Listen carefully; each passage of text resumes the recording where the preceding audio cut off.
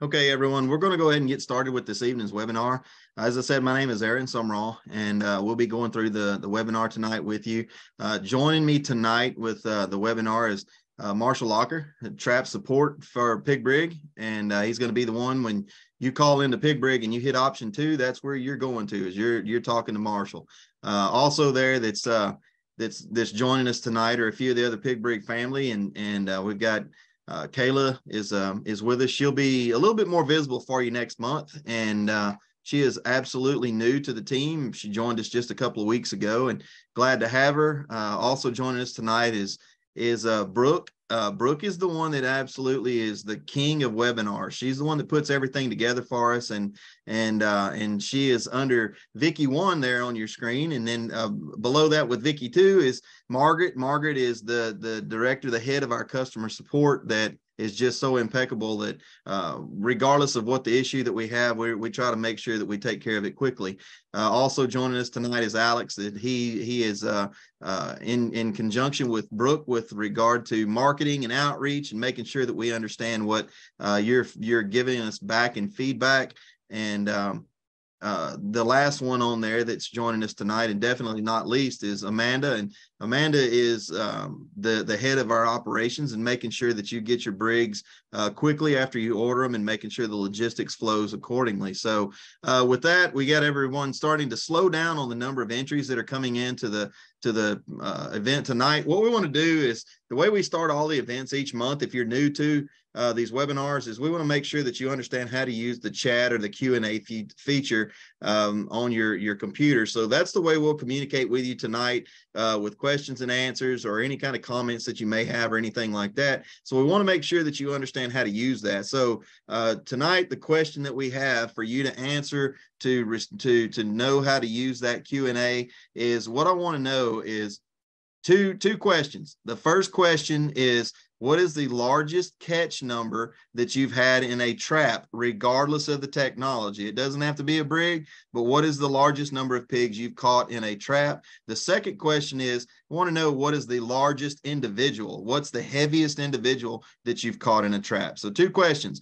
The largest number, largest individual. So I see some numbers coming in, some people responding, so we can make sure that that Q&A works accordingly.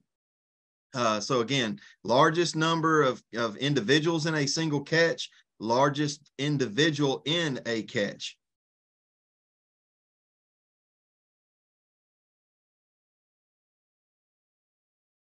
Good. I see a lot of numbers that are coming in. So keep coming with those numbers, and obviously we want to make this as interactive as we possibly can. But what we're going to do at this point is we're going to move forward with tonight's webinar and discuss a few things there. Before we get into that, we want to make sure that you're aware of the events that are coming up for the remainder of the year.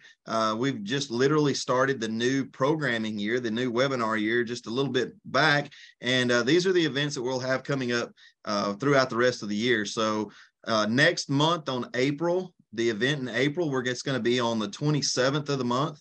And all of them start at the same time at 7 p.m. Central, with the exception of November and December, obviously because of Christmas and Thanksgiving there. So we want to make sure that you have the right times, the right places, and to join us. If you can't, for whatever reason, join us for one of those webinars, all of them are being recorded, so you can share them with your friends. You can go back and watch them, or if you missed it, you can catch it later. But obviously, we want to make sure that you have the information at hand as we're moving forward. So with that, tonight, what we're going to be talking about is spring green up, and what that means for pigs and pig management, for you as managers of the landscape, and what we need to keep in mind with regard to the spring of the year. Because what we need to think about in there is, spring for the focal points is, for me and a lot of others that are in the game day to day, is spring can be the toughest time of year to trap. It's just one of those situations that you can find yourself beating your head against the proverbial pole with regard to pigs.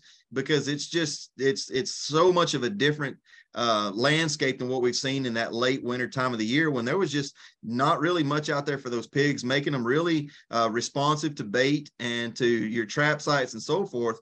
Right now, they're just an absolute overabundance of high quality nutrition that we're competing with at those trap locations and trap sites. So that's something that we need to make sure that we keep in mind, because as we think about that overabundance of high quality nutrition that they have not been exposed to since the previous spring, it's going to be easy for us to educate pigs in the spring of the year whenever they're less responsive to bait sites and less responsive to our efforts.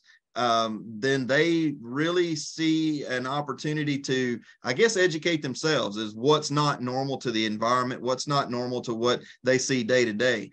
So what we need to think about there is that if that's the case, if that's the possibility of you educating pigs because they have a lot of availability that they haven't had in a long time, do we use the spring of the year as an opportunity to maintain traps and other gear and get your pig brig year planned from this point on? So that's some of the things that we'll talk about tonight, and cover some of that in detail. And what we want to do is that when we get to the end of this presentation, we're going to open this up for you to put your questions into that chat or that Q&A feature. And after the presentation is over, the length of how long we're going to be here is going to be dictated by how many questions you have and making sure that we answer those questions appropriately before we wrap up the night's event. So whenever we start thinking about more on spring challenges and how we need to navigate those challenges, we need to remember in the spring of the year that pigs are highly nomadic just because of the natural green up. During the late fall, winter time of the year, many of the food sources that those pigs depend on are very, very isolated and very specific, and they go from beds straight to the feeding locations because of the limited nutrition that's out there. There's not really much need for them to disperse themselves across the landscape looking for opportunistic feeding. In those late fall and winter time frames, much of that nutrition is located in a very specific and concise location, and they go straight from one point to the next without much navigating across that landscape. So the other thing that we need to think about in the spring of the year is increased levels of human activity and gunfire. And what I mean by human activity is we finally have broken out from the doldrums of the winter cold and the chill and that rainy atmosphere possibly, and it gives us a chance to get out and enjoy nature again. So just by nature of the season, we're going to see increases in human activity. Other things, obviously, that we're going to see in the spring of the year is the increase in agriculture production. It's going to be time to plant. It's going to be time to get out there and work that ground and do what we need to do in agriculture. And pigs didn't draw the correlation very quickly or very easily between us out there trying to manage and remove those pigs off the landscape and just you out there in a planter moving a tractor across the land. They just see it as human activity. The thing that we need to keep in mind with regard to gunfire in the spring of the year is a very common and very, practice that makes a lot of sense in the spring of the year is we don't see a lot of response from time to time with regard to pigs at trap sites. So a lot of the land managers will go to that point of laying that trap down and not using that as a tool, and they'll pick up the gun to try to keep those animals pushed back, those pigs pushed back off of agriculture fields or whatnot whenever they're less responsive to bait leverage at a trap site. So we need to kind of keep those things in mind, that just by nature of the time of the year, those things are going to happen. And that's going to also result in a negative response to trapping efficiencies and effectiveness because of what we do just as in nature. Then again, to the increase in resource availability. And whenever I talk about resource availability, what we're talking about specifically is in terms of food, and just food goes out the sky. I mean, it's just astronomical increases in food availability. One of the things that comes to mind first and foremost for me is that those winter forbs that we see starting to sprout in the fall of the year, when it may be a food plot that we planted for deer. It could be a number of different things that are out there as those winter forbs continue to mature throughout the winter. They get to that point in the spring, and many times that's a lot of highly valuable and nutritious food sources that they can take full advantage of, which is going to do a lot of things for those animals, especially if it's a lactating female or a female that's really late in her gestational period. She's in a position where she has to attain the highest level of food availability and nutritional content to make sure that she completes that gestational cycle appropriately. And then number two is that if she's lactating, that she gives those piglets the highest level of milk quality that she can. So that's always the driving focus and the force of what pigs are trying to do in the spring of the year with regard to the female. Obviously, again, we've already mentioned that we've got agriculture planting seasons. And many times those ag guys that are planting crops, they're waiting on who the first person is to put a plow in the ground or to put a planter in the ground, because typically they know whoever's the first to plant is going to be the first to see damage. So they're not the ones that typically want to go out there and have to go back and redo something they've already done whenever it's expensive is what it is to put those crops in the ground. So next thing typically spring means for most of us is that we're going to see increased rainfall. If it's places that we've seen high levels of snow or ice or whatnot, obviously those melting snow and ice accumulations are going to cause soft ground. Whenever that soft ground occurs, one thing is going to happen is that it's going to make it easier for those pigs to get in the ground. But number two is if that ground gets to a saturation point, those invertebrates can't be deep in the soil profile or they'll drown. So with saturated soils and wet soils, it's going to force those invertebrates closer to the surface of the ground, making it easier for that pig to be able to access that extremely nutritious food source that they haven't had the opportunity to exploit for pretty much since last spring. So the other thing about the food availability in the spring is now we see the downturn of the abundance of mature winter forbs, but we see an extremely quick escalation in the spring or summer annual warm season forbs that pigs are going to take advantage of throughout the landscape. And for those of us that are in agriculture and know what we're talking about when we refer to forbs, for us, that's just a weed. But for the wildlife guys that are out there, that a forb is nothing but candy and ice cream for the wildlife out there. The agriculture, not so much. We're trying to get rid of them. But pigs are going to be there to take advantage of that resource, regardless if it's spring or a winter forb. It's just super highly nutritious. Biggest thing in the spring of the year for me is just to be patient. We need to be patient throughout the trapping process, regardless of the season. But spring is probably, for me, the most important season of the year to remain patient, because it is the easiest time of the year to educate pigs. Because if they have plenty of nutrition, they have plenty of resources that are out there. Basically, we look at the nutritional qualities of our standard bait. Whenever I talk about a standard bait, I'm just talking about dry corn or maybe a fermented corn. The nutritional qualities of that corn-based bait is not very good. It's just basically a maintenance diet. Yeah, it puts fat on an animal and it can do certain things for them, but it is nowhere nearly as highly sought after as something with a food source that may be in the upper teens to even low 30 protein content and so forth. So whenever we look at that fact, we're probably going to lose bait leverage to some degree in the spring of the year with regard to using your standard corn-based bait. So if you're going to use that, stay patient, make sure that you don't push pigs. So be aware of your activity. So if pigs are not responding, that doesn't mean that we need to check this trap locations in the morning and in the evening every day until they respond, because those pigs are still in that area. They hear you, they possibly see you, and that increased activity is going to even further push them away from those trap sites. So we need to make sure that we're not forcing pigs. And moving down to that third bullet, we don't want to force pigs to cooperate, because they are a highly intelligent individual.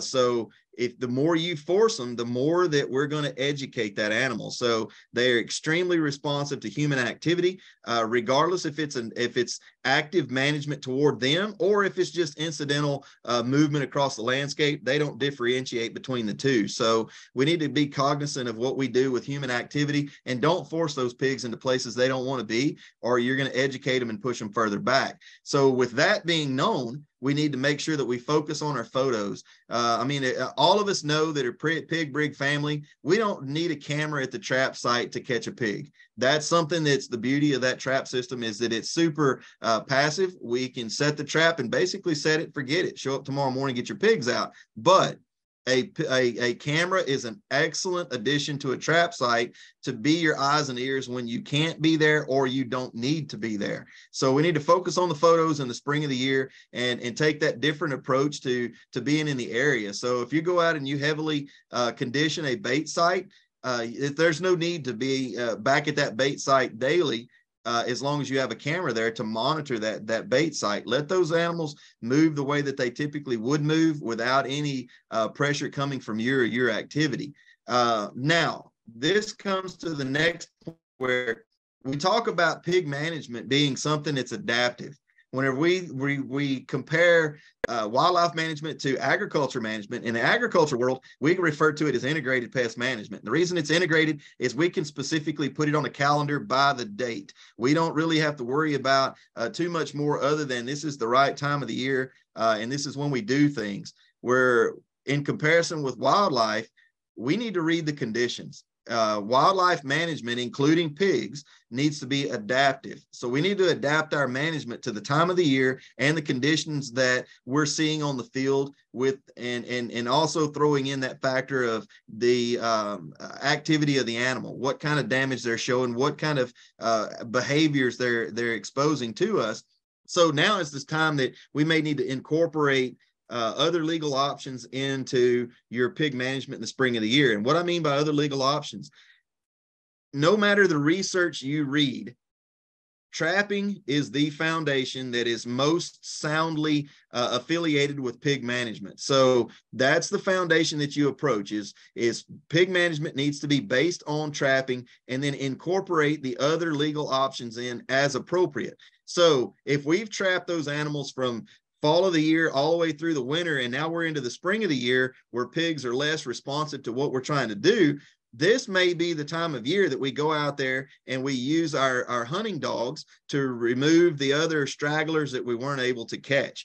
It's very well known that we use traps to remove the large numbers, and dog effectiveness as far as hunting dogs gets astronomically better whenever there's a smaller number to manage. So we can take that sounder of 30 down to only 6 or 8 remaining individuals. And then once you release your dogs on those remaining 6 or 8 individuals, they're much more effective in removing that entire sounder or that local population. Other things that's better used in the spring of the year than maybe other comparable seasons is strategic shooting.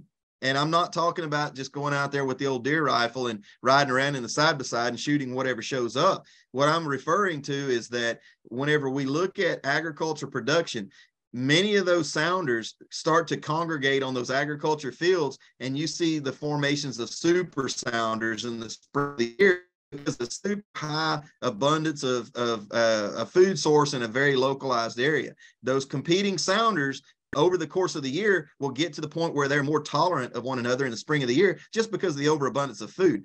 So if you find yourself in that situation and they're not responding to bait, or the ground may be too wet where you can't get out there to do something the way that you want to do that, an excellent way to keep those animals pushed back to give those crops a chance to perform is with your thermal technologies, your strategic shootings, because it has been found in the research that with small sounders, with strategic shooting in advanced gear, that you can remove a complete sounder if they're a small sounder to keep them back off of that agriculture field. So spring of the year may be an excellent time for you to incorporate strategic shooting where traps may lose their effectiveness because of the loss of bait leverage. Other things that are out there, again, snaring, if that's something you want to try to incorporate, just keep in mind about the snaring is that obviously your deer, your livestock, your dogs, things of that nature are going to use the same trails as a pig. So whenever we think about snaring pigs, we think about how they hold their head and the way that they move down those trails as comparable to deer. Whenever you see a deer moving through the landscape, they keep their head above ground pretty high. But whenever pigs move, typically their head is a lot closer to the ground. So if you're going to be using snares, think about positioning those snares with that open loop a little closer to the ground. And that way, if a deer does happen to use that same trail, you may have have a negative set because a deer may hit it with its legs and knock that snare down, but it's a lot better than setting that snare high where we end up catching that deer that's using the same trail. So keep some of those things in mind whenever we think about incorporating our other strategies in there. But the main thing, one that we need to address before we leave this slide, is that there are no legal home remedies, folks. I do a lot of programming and a lot of education all over the country and places around the world. And sometimes I get to places and I hear people say, well, I found out a strategy to get rid of them, and this is what it is. And typically it goes and gravitates around to somebody doing something out of their garage or out of the barn or something like that. Folks, that's something we need to leave in the garage and not think about taking on those home remedies because of the obvious fallout that could come from that, not just toward pigs, but to other wildlife and livestock and pets. So keep the home remedies at the home and not use them as a remedy. So the other things about this in the spring of the year is if they're not giving you bait leverage and you're not seeing the response that you need at the spring to be able to be highly effective, this may be the perfect time of the year to go in there and say, you know what, I'm going to give those pigs just a little bit of a break. I may roll my efforts back just a little bit, but I'm going to use this time of the year to maintain my gear. So we need to go in there and check your nets. Go ahead, and if you haven't cleaned them all year long, go ahead and clean them. But remember, if you're cleaning nets, don't use any detergents or anything like that could break down that UV coating. Just a simple garden hose with some clean water over it and allow that net to dry accordingly is about all you need whenever it comes to cleaning your gear or cleaning your nets. Check your anchor stakes and your ground anchors and things of that nature to make sure that they're in appropriate working order, that if you need to replace anything, get that ordered and make sure that you have it on the way for when the next season rolls around. Another thing we need to think about in this spring of the year that if we're going to take that little bit of a break is identify new areas where you can place your post or identify sets that you could use the trees and get that plan in place for the next season. And that's going to be the foundation of let me get my month straight. The April webinar is going to be prepping and planning your pig brig year. So something that we need to think about in the spring of the year is that if it's not the pigs are not responding the way that you would like them to do, now may be the perfect opportunity with softer ground that if you know where your future sets are going to be, go ahead and go drive those posts where you know that you're going to be trapping pigs in the future. Or if it's going to be a tree set, go ahead and make sure that the branches are out of the way, that you can set that trap up a lot quicker whenever those conditions change in your favor.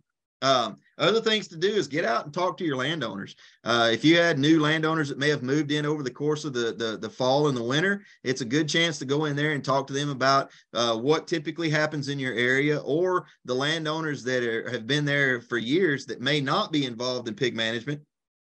Find out how those pigs are moving through their land and how they're moving through their operations, and figure out what you may be able to do and moving forward with your pig management. One of the things we need to keep in mind, though, is making sure that we're aware of what those neighboring to be high gunfire at certain times of the year. Then we make sure we don't set traps along fence lines if it's going to be high gunfire in the spring of the year. But on the flip side, if the spring of the year is when they're not going to be out there shooting guns and high amounts of human activity, that may be the exact time of the year that we want to focus on those peripheral boundaries of a property with management, and then move closer to the center of that property whenever their activity increases and forces those pigs closer to your center.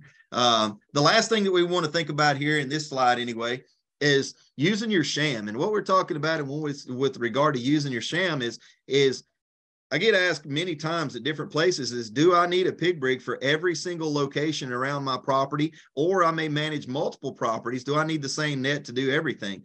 And the more is better, I guess, if you want to see it that way. But if you've got a place that you have 3 locations set up, or you know that you're going to need to trap pigs in 3 locations, can you cover those 3 locations with 1 net? Yes, you can. And what we do to say highly effective in those 3 locations with 1 net is we use what we refer to as a sham net. And basically a sham net is just what the name implies. It's a fake. It's not the true net. But what we do is once your T-posts are in place, or you have a tree set identified, we'll take empty like black trash bags, and we'll zip tie those black trash bags to your T-post. If you got a 10 T-post set with your Pig Brig, we only need to attach those black trash bags to 3 or 4 of those posts within that set or in that location. And what's going to happen is that inclusion of trash bags at that set is going to desensitize those pigs to that environment. As they come in and continue to feed on your conditioning efforts there, they're going to get acclimated to the movements and to the sounds. And now with every trash bag out there being scented, they're going to be acclimated to the scent of something new in the environment. So the more they want that food, the more they want to respond to that bait, they're going to get acclimated to that extra movement, sound, smells, everything else. So whenever you identify that place is ready to go to catch your pigs, you just simply move your net in and immediately go into catching those pigs with very, very little additional conditioning. So, but if you're using shams into a location to catch pigs, don't take those sham nets down. So whenever we leave those sham nets in place, we want to make sure that whenever we initially put those shams up, we know that our T-post brackets are going to be at a 5-foot height on that T-post. So whenever you attach your shams, if you're going to use a trash bag or something of the similar, we want to attach those trash bags down low enough on that post where we can still attach that T-post bracket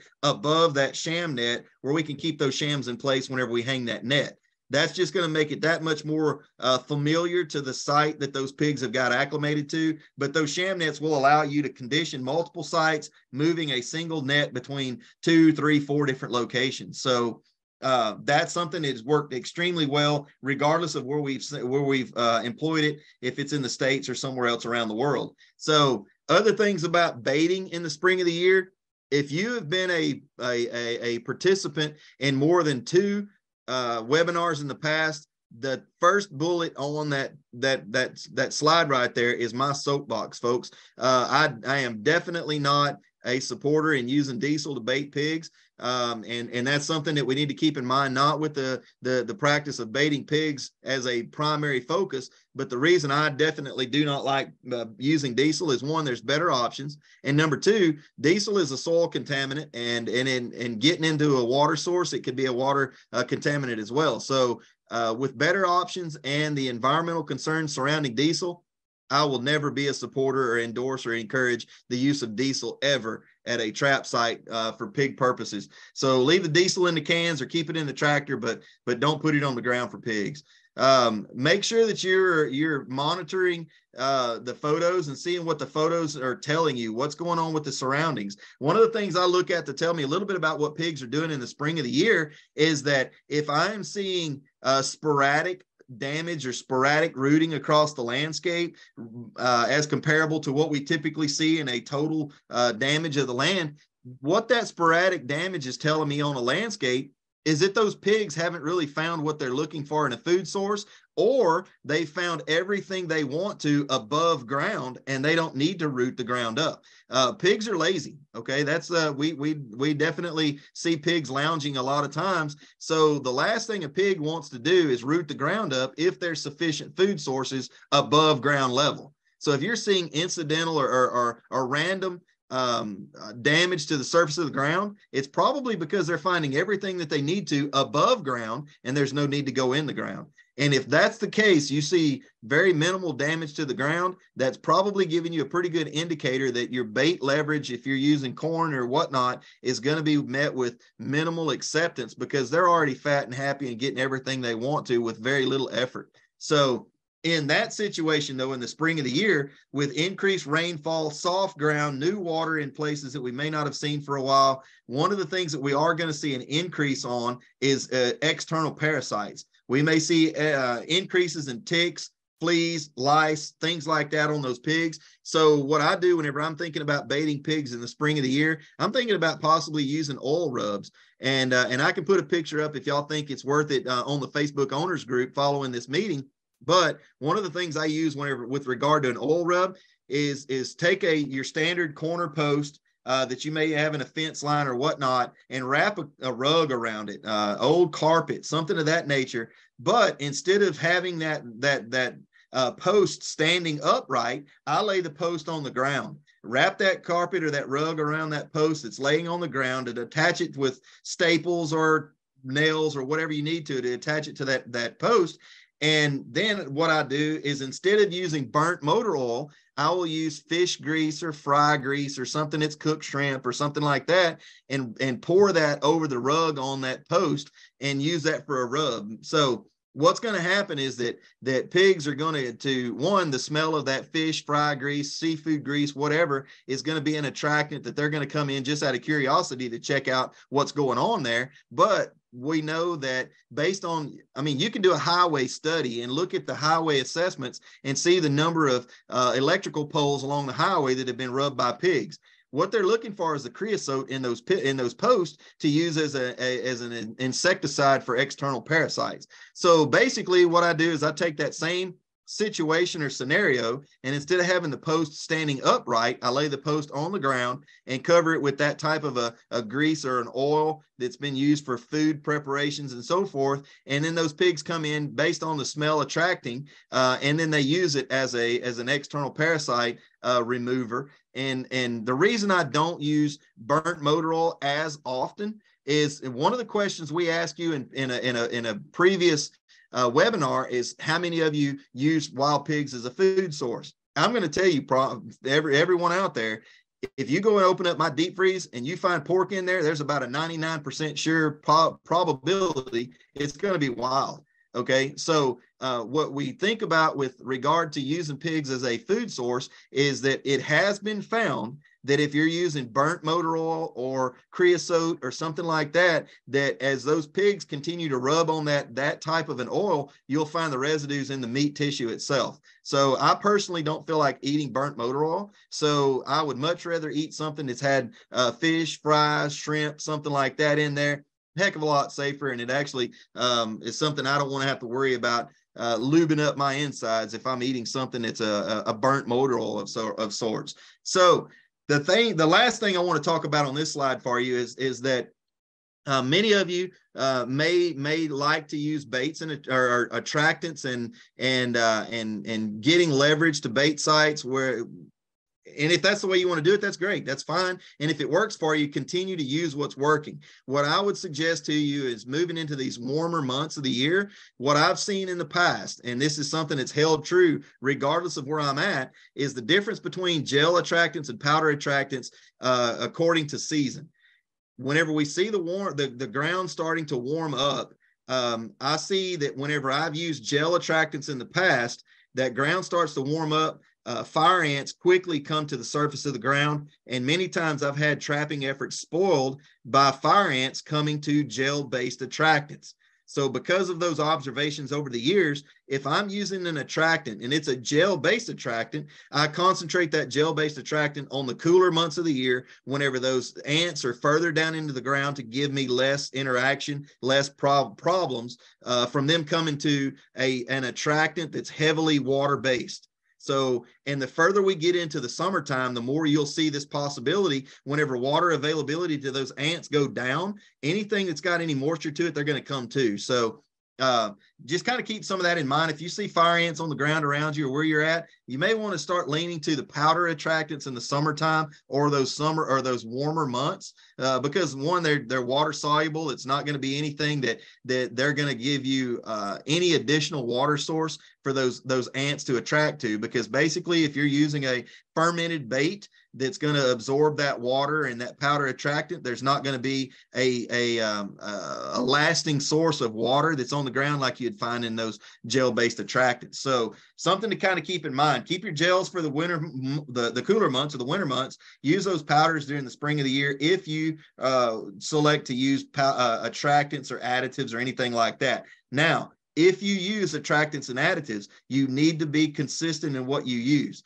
So whatever you start the baiting process with in that conditioning phase, you need to stay with that same recipe throughout the whole catch phase as well, because it's much like a recipe that we get accustomed to eating in our own lives. If somebody changes up that recipe at any time, we can pretty quickly discern that it's been changed one way or another, and we may not like it at all and shy away from it. So same situation with pigs. If you change that recipe up through the process, you may push those pigs away. And then on the flip side of that, if you start a baiting regimen that's not using baits and attractants, and then you try to incorporate that because pigs are not responding, you may further push those pigs away. So if pigs are not responding to a bait for whatever reason, before you start throwing everything but the kitchen sink at those pigs to get them to respond, first we need to find out why they're not responding to what you're trying to do before we start trying to make amendments. So a few things around baiting and so forth and so on, but that's going to kind of wrap up for the slides that I had tonight. We try to make sure that we don't waste your time, and we keep this pretty concise and on time, but this is the last that we want to cover up there tonight. Obviously we covered green means go for pigs. The last few things, or the next few things that are coming up there are listed on that list of webinars coming up. But if there's something specific that we need to cover in a upcoming webinar, give us that question ahead of time, and we'll make sure that we incorporate that into those slides and address that as it's going through. If there's something on, or if there's something missing from that list of webinars coming up that you want to see added, please definitely let us know, and we can incorporate that in and make sure that there's an event time for that we can address issues that you see fit to be addressed. But with that, what we're going to do at this point, we're going to open this up to questions and answers, and Marshall's going to be here to help me out with these too, to the questions that you may have. I'm sitting here in Texas, not far off the Louisiana border, actually maybe less than 2 miles off the Louisiana border. Marshall is in Southeast Georgia. And we definitely see two different things based on what we see in those with regard to pigs. So if you have questions, now is the time to open them up. I know that the rest of the team is going to be there watching that chat box to make sure that we do not miss the questions that you have. So with that, I'm going to turn it over. Marshall, if you got anything while they're logging in questions to add to that, we'll go ahead and cover that now. Yeah, I mean, you hit the nail on the head, but got a couple of questions for you already. On a daily basis, how many pounds of food does a mature pig eat? Well, what we typically see now, whenever we talk about mature pigs, about the only thing that we have as far as research backed is on the domestic side. So you have to take some of that domestic information and extrapolate that to a wild side. And what we see in regards to food intake is basically going to be built on a percentage basis. So percentage basis wise on the domestic pigs, we're looking at what we're trying to accomplish out of that animal, but it could be from anywhere 1 to 2 to 3% of their body weight. So we're looking at a 100-pound pig. It may be that they need to have 3 pounds of food a day to make sure that they maintain what they have. Now, if we're trying to push that pig to be more productive and so forth, we may increase that all the way up to 6 or 7% of a daily of their body weight daily. So now with regard to wild pigs, to ferals, the thing that we need to keep in mind is that the food availability to ferals is extremely different than it is to domestics. Domestics don't have to worry about anything but when the food bucket drops in front of them.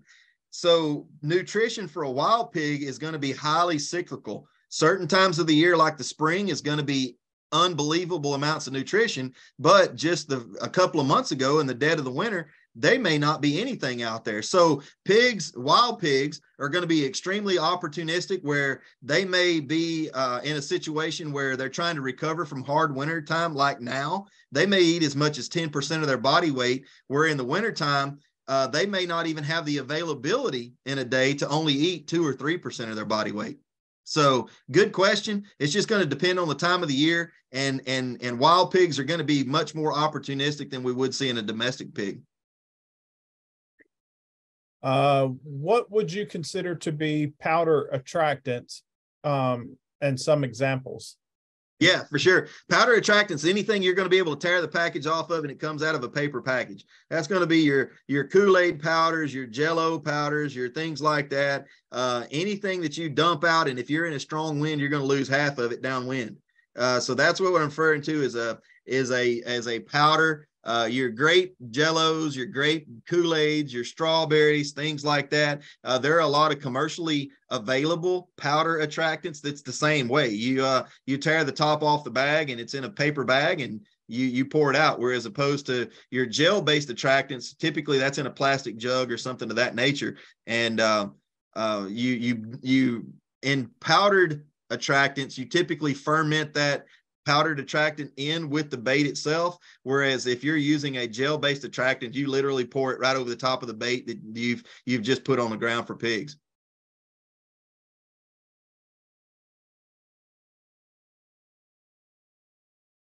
What else do we have? Any other questions?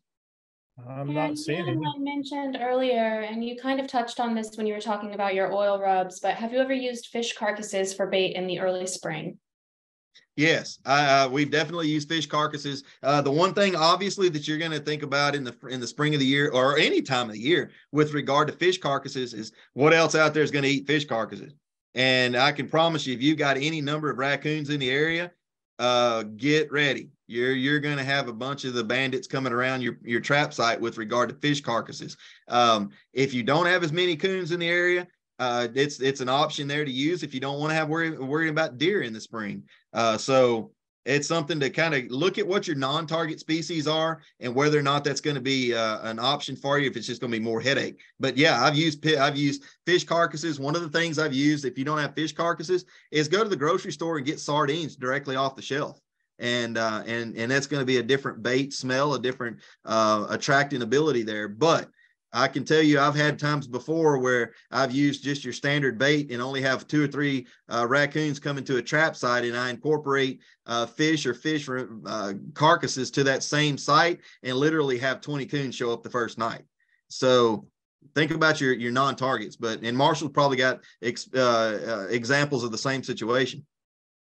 Not with fish, but I have talked with a couple of people that use dead chickens. The only problem, you're like Aaron said with the fish, anytime you use a carcass, you're gonna encounter more non-targets, and you're gonna draw the predators, and your cleanup crew, like your buzzards, your eagles and stuff like that, are gonna start looking at your trap as a food source. Yeah, one of the things there too about that, Marshall, on the predator being attracted to that, it might not be a big issue if a coyote comes by there and snags a fish carcass and takes off and goes on about his own business. But if a coyote comes by there and before he grabs that fish carcass, he decides he needs to urinate on your trap, then now we've got a deterrent there that if you've got a sow with young pigs and she smells where that coyote's been there, even though that coyote does not pose a threat to her, she's going to move shop quickly because now there's a predator there that can feed on those little pigs. Have you guys ever used cow blood for bait? Cow blood? The only time that I've ever used blood, and I have used it, but it's in a blood meal. Blood meal is something that's a heck of a lot more easy to work with. It doesn't get all over you like you would with a standard blood. The other thing, the difference between blood and blood meal is if you don't use blood quickly from another species, it ferments quickly and it stinks. So then you're going to run into that situation of attracting vultures and other things like that from that fermenting blood. Whereas opposed, if you're using blood meal, then basically that blood meal is going to stay in a constant state for a much longer period of time before it starts to rot. So gives you a little bit more leverage there. But yeah, blood and blood meal, there's 2 different products, 2 different ways to use them. But if you're using blood, you need to get on it and use it quick.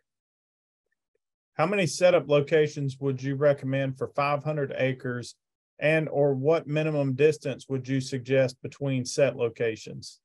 Yeah, very good question. This is something that we get posed to us almost daily. The thing that I'm going to say is that's going to depend on what that 500 acres has as far as resources.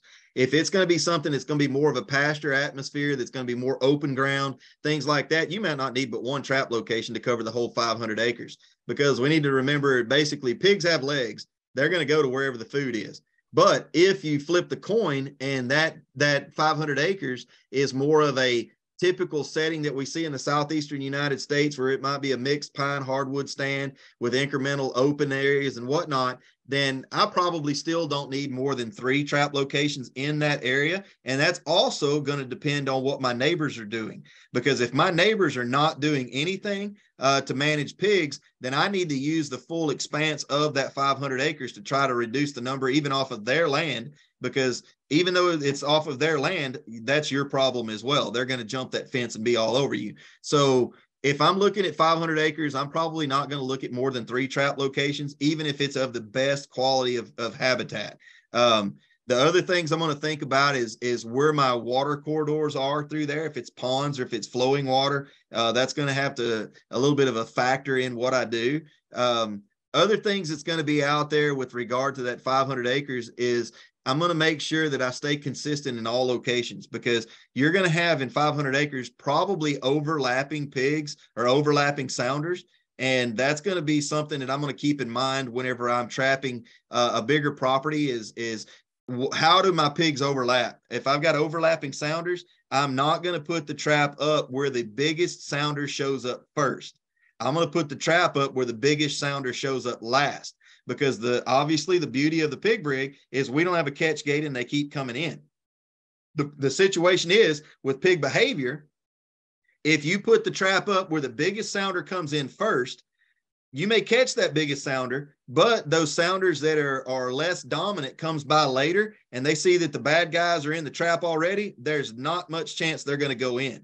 Whereas if you flip the script and you go in there and you catch that smallest sounder first where the big sounder comes in last, the big sounder comes by and they see the little guys in the trap already, and then it becomes a territorial issue and they're going to try to teach them a lesson. So you got a higher likelihood at multi-sounder catches if you pay attention to how your sounders overlap. I know that's a long, drawn-out answer, but I guess the final part of that is, and that question is, how far apart would I put those traps? I would not put a trap any closer than 1/4 of a mile for any reason. Okay, that's just those animals can cover 1/4 of a mile in extremely quick period of time. The only reason I would try to change, if I would have them anywhere between 1/4 and 1/2 a mile apart, is depending on where the bedding areas were and how the wind flow was and how that wind would disseminate the smell of that bait across that landscape. So never closer than 1/4 of a mile, but I would like to try to stay 1/2 a mile or more. Excellent question, though. Our property has no nearby agriculture, surrounded by natural forests or national forest. What will the natural green up still reduce the bait effectiveness? Yes, it will. And what we'll see is in those standard timber stands like that, like you're talking about, is you're still going to have that understory that's going to be of greenbrier and different things that are going to pop up. You're going to have another thing that it may not be your typical green up that we would see with forbs or whatnot like that. But in your timber stands, you may have muscadine grapes. You may have other things that are in that mid story, and that is still a highly sought after nutrition. And it doesn't mean that it has to be a foot off the ground. It can still be 30 foot off the ground and still have that attracting ability. But you, and then again too, in those timber settings and those timber environments, we won't see as prolonged of a period that pigs don't respond to bait, but we will see a shorter period. I mean, it will be a period. So whereas in the spring of the year, in more open areas, it's got much more of an agriculture base or a forb base, we may see that leverage not being what we want it to be for a couple of months, where in a timbered environment, it may be less than a month. So it's just a matter of how thick that canopy is, how much sunlight gets to the floor of that canopy, what other species are there. But no matter the setting, you're going to see some loss of bait leverage in the spring of the year. I know that month that you're waiting feels like forever. No doubt. Yes. Speaking of some spring cleaning, we have a question. One of my traps has been underwater for a year. I could take one guess where they are. It is about side deep in water and mud right now. What do you think the condition of the net will be? Do you think that the material of the net will survive these conditions? Worst case scenario, they might have to get a new one. Well, see, and if I was to put my money on this bet, you're probably in Louisiana, because I think after the winter that you've had in Louisiana, the Gulf of Mexico extended all the way to Monroe. So that's something that water is an issue in much of that part of the state of the country. What I would say in regard to the trap, if it's been underwater that long, one is to get it out, to inspect it, to make sure that other things didn't happen along the way. Because if it was in water that was that deep, was there anything that could have drifted in it that would have ripped the skirting and the material and so forth? So the other thing is that we have making sure that you remember that we do have the UV coating on there, the UV protections on there. The material that makes up that netting is very abrasive. It's very abrasive resistant. It's very hardy. And we have a pretty high confidence rating that net's going to be there for you. What I would definitely check to see, though, is before you put it out, is to go out there once you get that net out and looked at and dried and all, put some weight on it, press on it a little bit, make sure that it's not going to have any flaws in it that you can't see. But the short answer is, I wouldn't hesitate. I'd put that net right back out there and put it under work and make it earn its keep. So if it's had the winter off underwater, it needs to get back to work. Anything else? Just like every week, folks, these are good questions. We like to get them. The last question we had is a little more broad. Let's say, regarding fish and using fish, have you done any experiments using invasive Asian carp? No, I have not. Where I'm at in Texas, we luckily do not have that problem with invasive carp yet. That's one of those problems we hope we never see, but it's almost just like the encroachment of pigs. It's only a matter of time, I think, unfortunately. But that would be a situation again too with like using those fish carcasses. I think it doesn't really matter the species of the fish. It's just going to be the fact that it's going to be something new. And yeah, you'll get some response because of the curiosity of a new bait, but we have to keep in mind that using those types of baits, you're going to attract so many more non-targets that it's just going to be a concern that you'll have to weigh out and see if it's worth the risk or worth the inclusion. Does playing sounds of pigs help to attract pigs to a trap? If what is it again, Marshall? Does playing sounds of pigs help to attract pigs into a trap? And if you'd asked me this 5 years ago, I'd have said absolutely not. But what we're seeing with the Pig Brig is quickly changing my mind. And what I mean by quickly changing my mind, it's not something that like I'm going to set out a game caller and call in pigs to a trap location. But what we're seeing all over the world is that when we're conditioning pigs, we may only see that we've got 10 pigs coming to a trap location when we activate that net and get ready to catch. But then we show up the next morning to get pigs out of that trap and we've got 18 or 20. So it's like, where did we come up with double the number of pigs when we were confident in what we had coming was only half that? And a very easy assessment of what happened there is that if you're out around pigs and you're listening to them, whenever they're in an active feeding pattern, they have a language just like we would if we were in a different setting. So my opinion of that is quickly shifting to the focus that whenever you have feeding pigs and the sound of feeding pigs, it's going to attract other pigs that's in the area, because a pig is a glutton. Let's get right down to it. They don't want any other pig to have something that they can't have. So the sound of feeding pigs in a pig brig very commonly attracts pigs that may have never even shown up during a conditioning phase. So that's something, again, too, that's a testament to the brig, is that whenever those pigs are caught in that pig brig, they don't even know it that they've been caught because they're still in an active feeding pattern. So that sound that's there, I don't know so much that playing a sound to attract pigs before pigs are actually in a trap is going to do you any good. But we have seen it in increasing frequency that pigs that are already caught, we end up seeing a lot more in the trap the next morning that we never had a clue that we were going to catch. And there's no doubt it's because of vocalization. It falls back to your dominant thing. Right. Yes.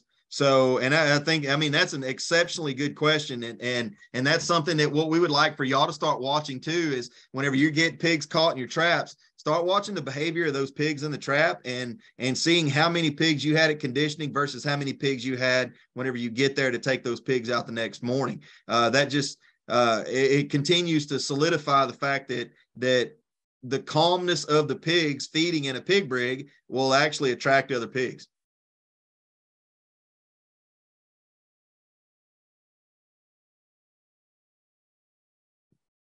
Anything else? Everything. That's I think that's all of it.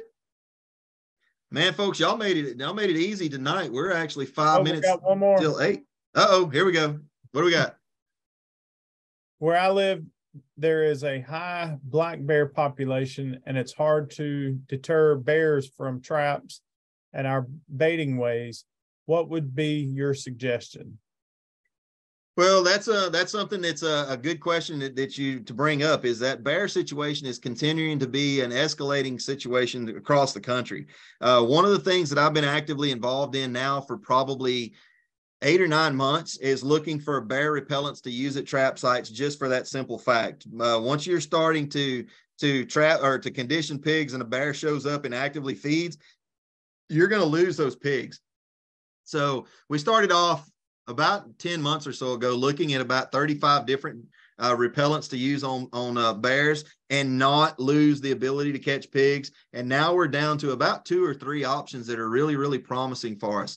So we're still wanting to make sure that we get some exceptional data that we can stand behind regardless of the time of the year. And we're not quite there yet, but if you've got that question and you want to give it a shot, give me or Marshall a call. Call us on the Pig Brig number. If I'm giving this number wrong, please correct me, Marshall, but 833-744-2744.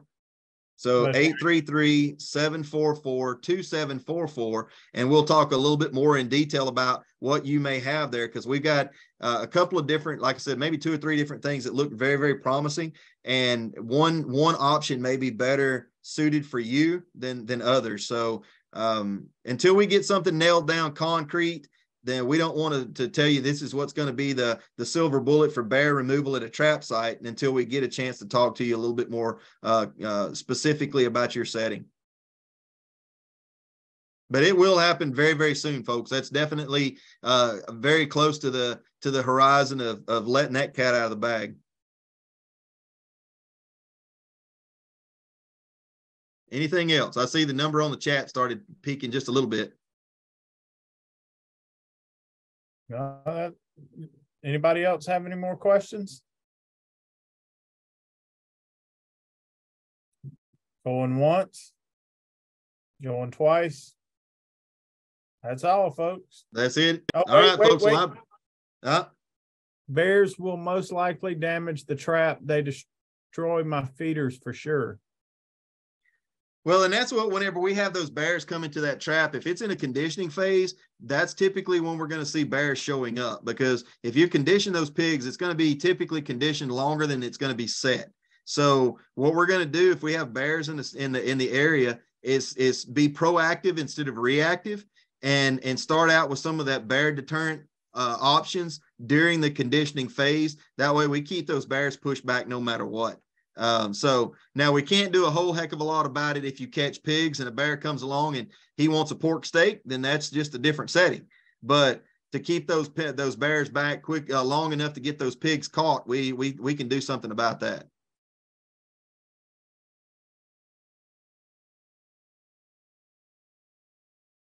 Anything else? Yeah, to add on that, I think I'm the only one that's had any major damage to their trap from a bear. Most times they can, if they push under, they climb over the top with very little issues when that trap's in catch mode. Yeah, bears definitely look for the path of least resistance, just like pigs do most of the time.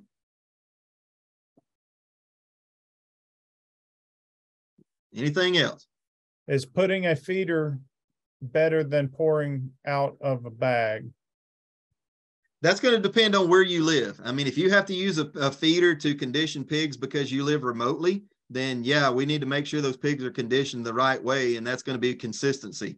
So if you need to have consistency because of where you possibly live and with regard to trap location, yeah, a feeder needs to be used. The only thing that I would draw your attention to with regard to using a feeder is that whenever you transition from conditioning to the set of the trap, we need to make sure that the bait that's being deployed out of that feeder is all collected within the confines of the trap itself. We don't want any bait to be deployed out of that feeder getting into the skirt of the net for a couple of reasons. One is that if that bait is deployed into the skirt of that net laying on the ground, pigs may be hesitant of going in because they don't have to commit to the bait on the inside.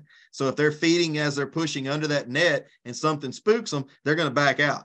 Whereas if that bait is on the inside of that trap, they're going to have to commit to that bait, and lessens your chances of losing those pigs if something spooks them in the meantime. The other situation of keeping bait out of the skirt of that net is going to be regarding antlered bucks. Whenever we have white-tailed deer that have hard antlers, we want to make sure that that bait is out of the skirting of that net. And the reason for that is if that bait is in the skirting of that net, and those deer start to try to feed into that net, that left to right sweeping motion of their head, picking up that bait that's in the skirting material itself, is going to increase your possibilities of deer getting their antlers hung. So if you're using feeders, you need to use them appropriately. But as far as being able to specifically dictate the abundance of corn or the right amount in the right location, nothing's going to beat putting it out by hand. And with a feeder, when you go to put that trap in catch mode, you're going to want to take a bag of corn with you to have enough bait in the trap when you go into catch mode. You want about 4 to 5 pounds per pig. Yeah, and that's what you're seeing during the conditioning phase. So, and typically your spin feeders that you're using for deer hunting is not going to be able to give you that volume of feed that you need to catch. Not so much a big issue during conditioning, but it is at set. If a neighboring farm has a pig problem but is doing nothing to deal with it, what could I say to convince them to use the Pig Brig system?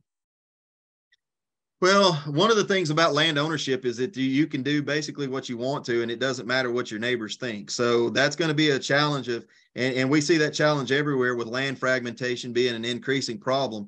The thing is basically to not tell them what they're doing wrong, because the more you push somebody in a negative way, the more they're going to dig their heels in and not do anything at all. So if you're trying to convince somebody that may not be doing anything on their property, basically it's just going to be telling them your success stories, how many quail poults you're seeing or quail chicks you're seeing, how many turkey poults is out there, how many does you see with twin fawns that are out there on your property. And you need to make sure that they're aware of the positive impacts that you're seeing, or the positive responses that you're seeing from pig management. If they're not, to give them benefits of the Pig Brig itself, is many of the times those absentee landowners or landowners that are reluctant to manage their property is concerned about animal welfare of the pig. And there's validity in that, is that whenever we catch that pig, we're still a steward of the land, and it's our responsibility to manage those pigs in an ethical manner. So a lot of times we see people reluctant to manage pigs because if they're using a metal-sided or prefab panel trap, those pigs injure themselves quite frequently from beating up on the side of that trap. Whereas opposed to a Pig Brig, you got pigs out there in that trap that are caught. Many times they don't even realize they're caught until they're ready to leave. But if they get ready to leave, they hit that net, and it's basically like bouncing on a trampoline. So whenever you're thinking about animal welfare, there's no harm to those animals. And the ethical side of things is at the utmost importance. But it's going to depend on the individual landowner. What I would suggest is that get to know your adjacent landowner really, really well, and what drives their boat, basically. What are their hot button issues? What do they respond to? And use what their interests are to convince them to incorporate some level of pig management. And if they're not willing to incorporate pig management, will they allow you to go on their property to incorporate it? Good question. We get that question all over the planet. Well, that was great. Thank you guys so much. I think that's about all the questions. That's all. Okay, folks, I hope we see you again, hear from you again in April. So it'll be the 27th again, 7 p.m. Central. And again, if there's anything we need to address at that event that you know ahead of time, send us that email or give us a call and let us know. We'll make sure it happens. Appreciate it, folks. Y'all have a good night. Be safe and enjoy your spring.